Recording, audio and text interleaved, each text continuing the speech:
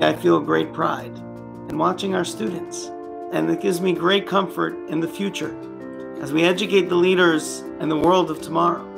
The students who are not just continuing their studies, taking on additional learning for refuah, for the healing of a wounded world, who are giving of themselves in chesed, calling the elderly and the homebound, doing video conferencing with public school kids who otherwise cannot get an education. You can tell a lot about a community by how it responds to crisis.